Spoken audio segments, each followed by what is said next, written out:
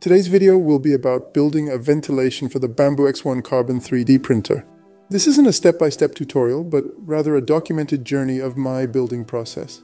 The X1 does a pretty good job keeping the air in the chamber and passing it out through the carbon filter, but the filtration isn't 100% effective. And since I want to print other filaments than PLA, I need to get rid of the fumes. But even if I was printing just PLA, this material still emits smelly fumes that I'd rather not breathe. It's a pretty simple project, or it sounded simple at first. My plan is to route the air from the printer outside through a plastic hose. I don't want to vent outside from a window, but rather to a screened patio through door. A process that will include cutting a hole into the door as well. This is where air comes out of the printer. There is a small fan behind it, like those that you can find in PCs. So one of the things I have to design is a door adapter with a flap, similar to the ones that are on the bathroom exhaust vents. And a second thing to design is the exhaust manifold. I designed all parts in stages, so the video won't be chronological.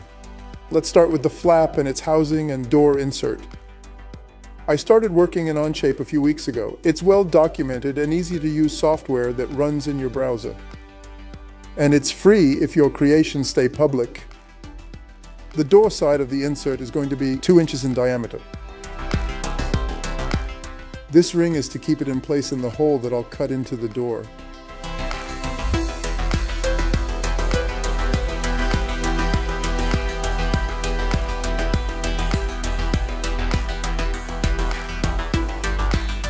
The opening handle is going to be on top, so I'll create a little support surface for it here.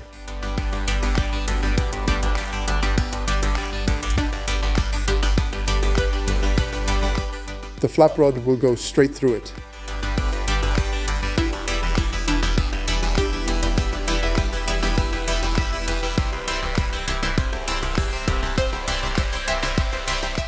I made the flap just 0.1 millimeters smaller than the inside of the housing. We'll see if it's enough for clearance. And the first prototype is printed. I must say it fits pretty well and opens easily, but I see I will have to add a ring inside the housing just to have it more airtight. And, of course, add a connector for the handle. This will be perfect. The handle will just slide on top and that's it. As you can see, I cut the door insert part in 2 pieces. It'll be easier to print these parts separately and glue them together later.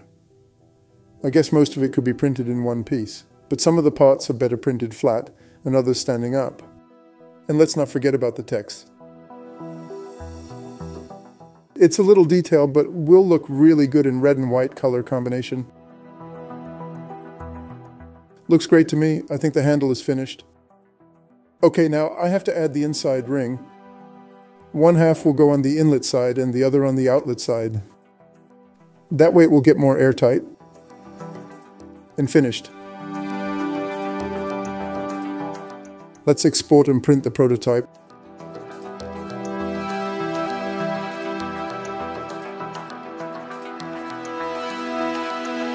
Alright, the flap works pretty well. This part is finished. My idea was to build the system in a way that I can easily disconnect it from the door insert by using magnets. This is a hose I got on Amazon. It was like $11. It's 2 inches in diameter and is extensible to like 8 feet. I'm planning to screw the connector with the magnets into one side and the printer exhaust manifold to the other. The pipe or hose also comes with this connection coupler, which I will use as a template for my connector. I just need to take a few measurements, such as diameter and the thread pitch, then use the sweep function to create the correct thread.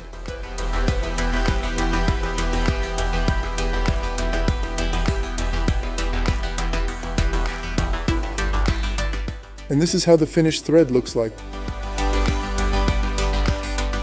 Let me print the sample to see how well it fits into the hose. This looks very good. I think I measured well. Now the magnetic connection part. I'll just add a ring at the end of the thread. 3 magnets should be enough to hold it in place. Now I have to mirror the whole part to create the door insert side. And this is how the connection will look like. Actually, I have to add some flange for both parts to connect well. We'll keep it at only 3 degrees. It should be enough for a smooth connection. Looks pretty good to me. Let's export and print these parts. I don't need to print the whole part as I just want to check if the connection will be good. So we'll cut these two models and print only the rings. This is my second print with PET-G, and as you can see, I really have to tune the settings. The X1 prints PLA flawlessly, but PET-G needs some work. Nice. They fit right in. The magnets go right in and hold in place, but I just realized I have to make these holes shallower. 3 of these will be enough to keep the pipe in place. Alright, and the final part is the exhaust manifold. Many users already created and printed their own exhaust manifold, so I won't be designing it from scratch, just modifying it. As I mentioned before, Onshape is free as long as you are okay with your models being public.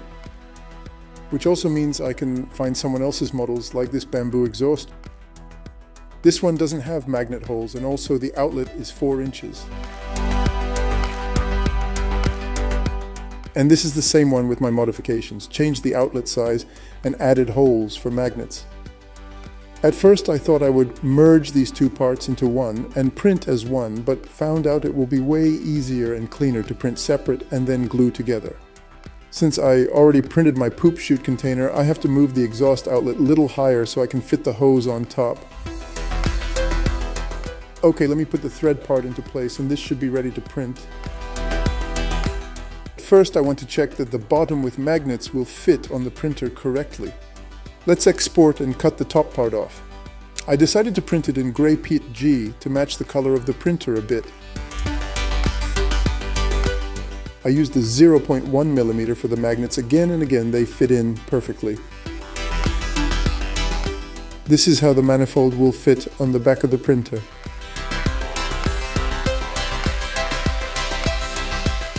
Okay, time to print the whole thing. This will take like 6 hours as the model needs support to be printed correctly. And yes, my PET-G prints still need some tweaking. This doesn't look that good. I should have printed in 0.12mm, plus should have added the top layer ironing. Let me put the magnets in and see how it sticks to the chassis. Alright, this looks great. Covers the entire fan grille and holds well in place. This is where the hose will go.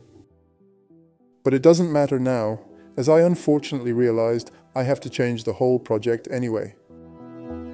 At first I didn't want to go with pipe larger than 2 inches, wanted to keep it small, but now I actually decided to go with 3-inch diameter, as 2-inch actually seemed way too small.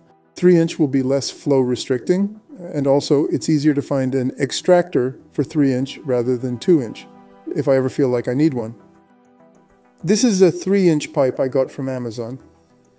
It has an opposite thread than the other pipe had, so we'll also have to mirror the threaded parts. I expected that going from 2-inch to 3-inch would be easy, just by changing the diameter parameter, but it was a lot of work actually. In Onshape, all the parameters can be changed retrospectively, but that can also create a few issues with related parts. After a few hours of work, it's finally finished. I'm planning to work on the version 2.0 in the future, as I want to design it a little better. Want to make the outer body more symmetric and also way more flush with the door. Let's inspect the final prints and install the whole system. This looks way better than my previous print. I was playing with the PET-G setting a bit and I think I tuned it pretty well. The changes were mostly in changing temperatures, first layer speed and retraction. I have to redo the flap print. We'll export it in much higher resolution and print in 0.08. Way better, but still having these issues at the bottom. If you have any recommendation how to fix these, let me know in the comments. Last part is the lever or handle that will open the flap.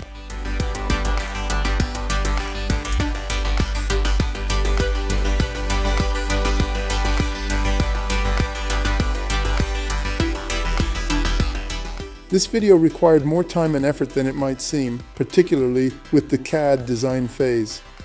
However, it served as a valuable learning experience.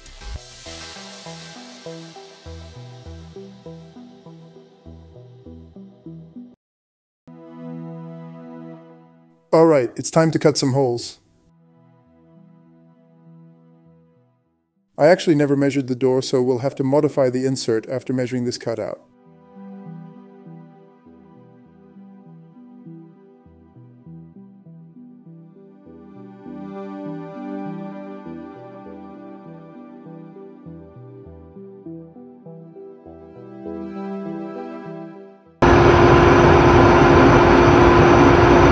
And the custom 3D printer ventilation is finished. I love how clean it looks, especially on the outside of the door. I'm already thinking about the upgrades for version 2.0, which will have more compact design, and I want to add magnet on the flap as well. I just realized it would be a pretty good idea to have front rim and rear magnetic cover for the times when I'm not using the vent, and maybe a bug screen. We'll definitely have to add more magnets into the design, as I didn't expect these will be too weak to hold the pipe connections as well as hold the exhaust in place. Alright, that's it for today. Hit that subscribe button and I'll see you next time.